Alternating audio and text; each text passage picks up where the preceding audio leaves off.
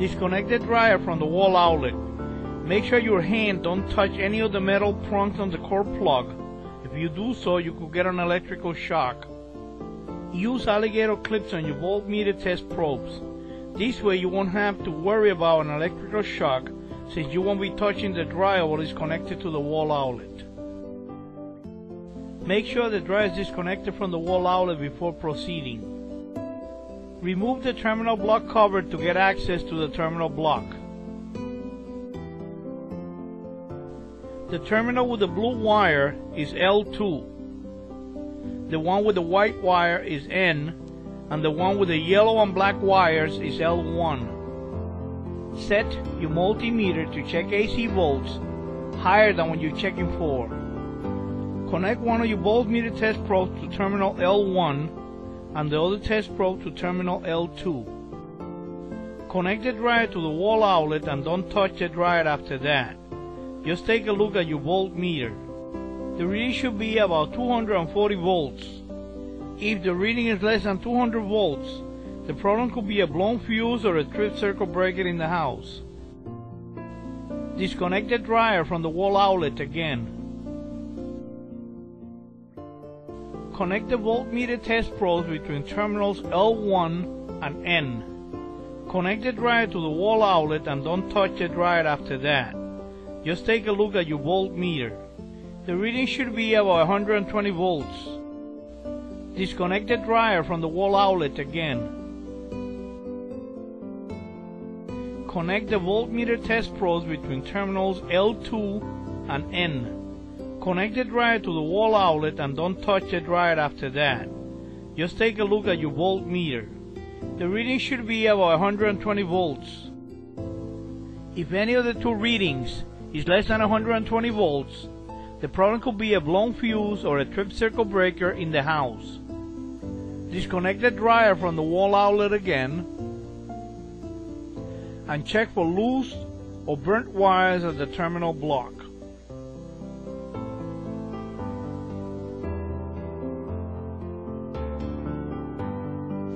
If everything is okay, just install the terminal block cover. Also check the core plug to make sure that the terminals are clean. Any discolored terminal is an indication that there is a loose connection on the wall outlet and you need to have it checked out.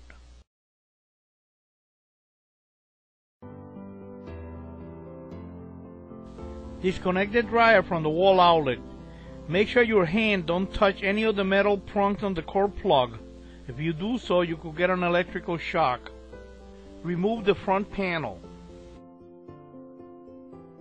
Lean the dryer against the wall like this, making sure that it's secure.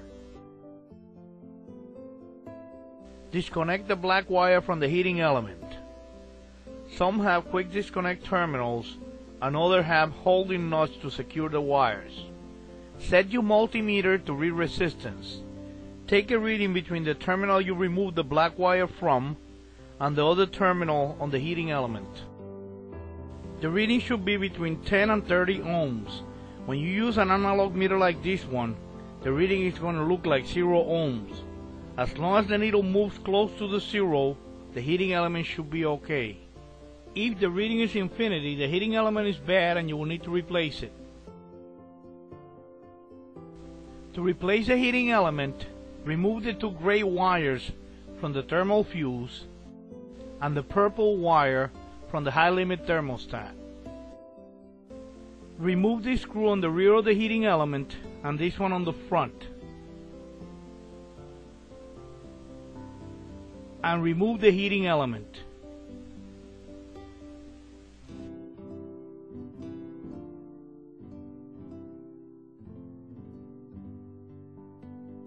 Place a piece of rug on top of the dryer to use it as a bench. You will need to remove some parts from the bad heating element to install them on the new heating element. Remove the high limit thermostat, the front cover plate,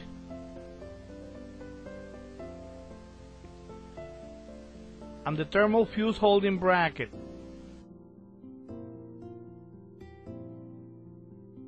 Install the thermal fuse holding bracket on the new heating element. Install the high limit thermostat.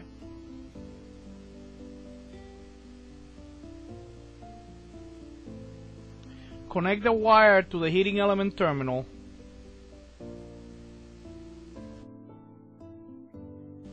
And install the front cover plate.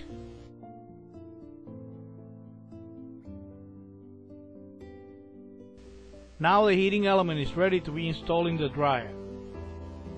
Set the heating element in place and screw in the rear and the front holding screws. Connect the wires to the thermal fuse, the high limit thermostat, and connect the black wire to the terminal on the heater. Install the front panel and you're done checking and replacing the heating element.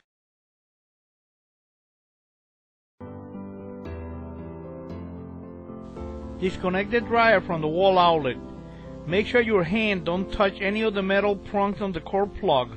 If you do so, you could get an electrical shock. Remove the front panel.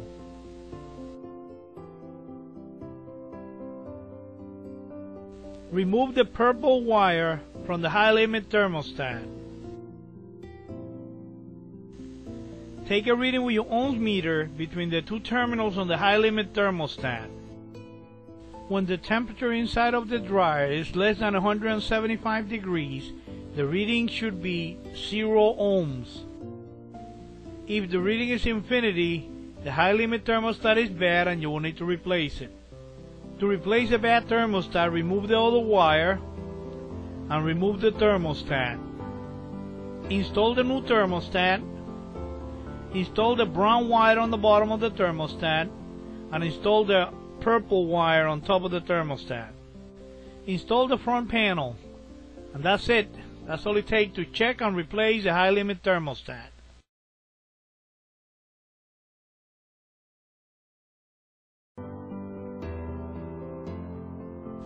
Disconnect the dryer from the wall outlet. Make sure your hand don't touch any of the metal prongs on the core plug. If you do so, you could get an electrical shock. Remove the front panel. This is the location of the cycling thermostat in the blower housing. To check the cycling thermostat for continuity, remove the purple wire.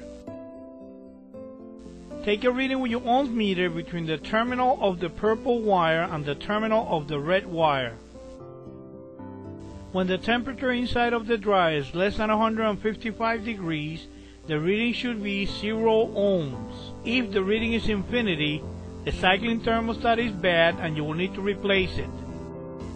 To replace the cycling thermostat, remove the holding screws and the shield and leave the wires attached to the thermostat.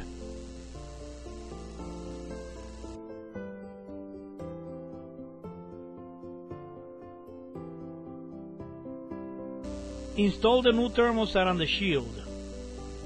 Transfer the wires from the old thermostat to the new one by one. This way, you know that you put in the wires on the right terminal.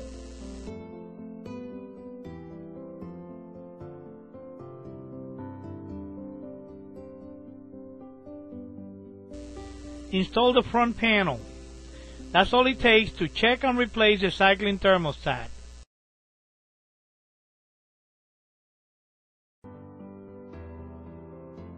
According to the wiring schematic, when you select regular, medium, or delicate on the temperature switch, there should be continuity between the blue terminal and the red terminal on the temperature switch. Let's get ready to check the switch itself. Disconnect the dryer from the wall outlet. Make sure your hand don't touch any of the metal prongs on the core plug. If you do so, you could get an electrical shock. Set the temperature switch on regular, medium, or delicate. Disconnect the blue wire from the temperature switch. Take a reading with your ohms meter between the terminal that you removed the blue wire from and the terminal with the red wire still attached on it.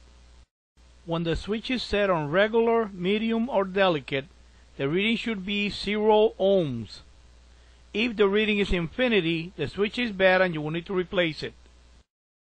If the switch needs to be replaced, make a sketch on the location of the wires before removing them. This way you'll be able to install them in the right terminal on the new switch. After making the sketch, remove each one of the wires from the switch.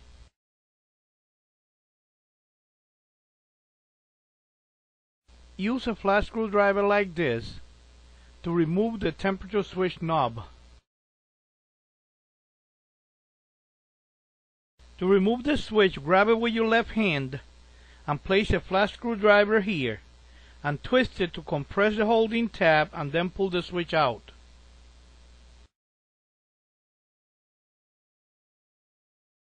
The terminals on the switch should be marked, but it's a good idea to always make a sketch or take a picture to be sure when we're installing the wires back on the new switch.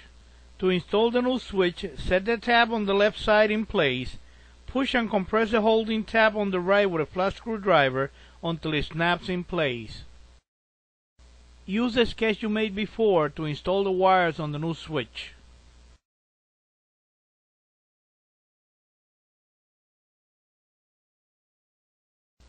Put the knob back on the switch and install the controls back panel. That was how to check and replace the temperature switch.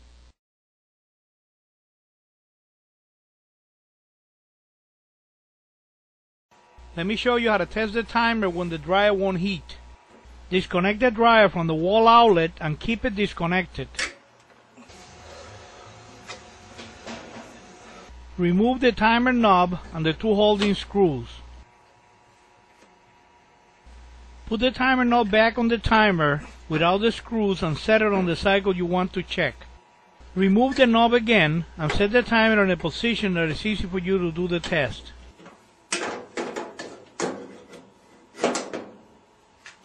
Use a flat screwdriver to remove the pink wire.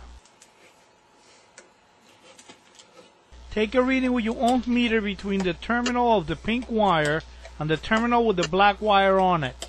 And take another reading between the terminal of the pink wire and the terminal with the blue wire on it. The reading should be 0 ohms on both readings.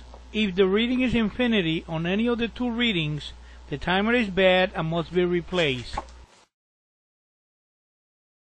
Remove the controls back panel. Pull out the timer knob, remove the holding screws, and take out the timer. Make sure you leave the wires attached to it.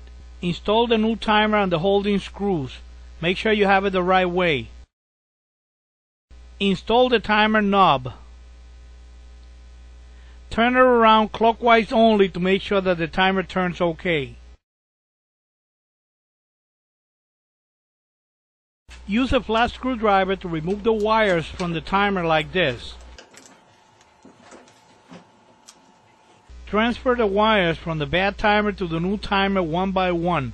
This way you'll put them in the right place. Install the controls back panel. That was how you check and replace the timer.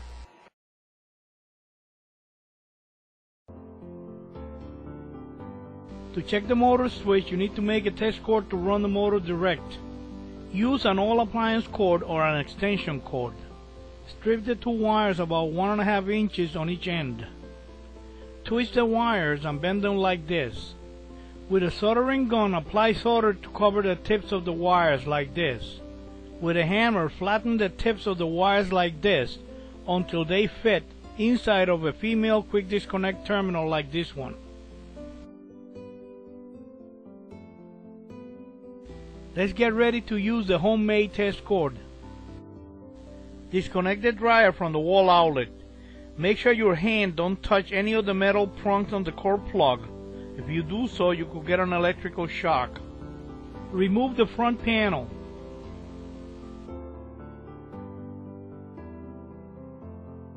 To remove the door switch, stick your hand behind the drum support panel like this and push on the door switch until it comes out. Then remove the yellow wire.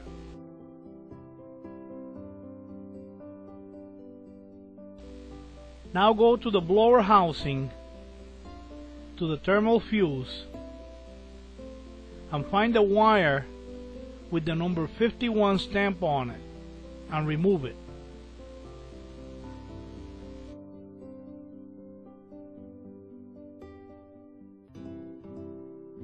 Now you have the 51 gray wire from the thermal fuse and the yellow wire from the door switch. Connect the test cord to the gray and yellow wires and put electrical tape to insulate them.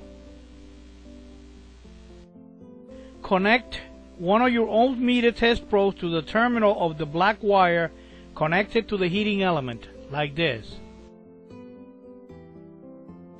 Plug in your test cord to a heavy-duty extension cord. Tape the dryer cord to the blower housing. This will make it easier to take a reading. Press the push to start button on the dryer and let it run. As you could see, the dryer is running without a door switch, without the timer. That's because we're using the test cord connected directly to the motor circuit. Connect the other ohms meter test probe to one of the flat terminals on the cord like this. Then connect it to the other flat terminals on the cord like this.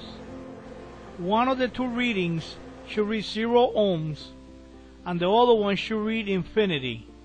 If both readings read infinity, the motor is bad and you will need to replace it.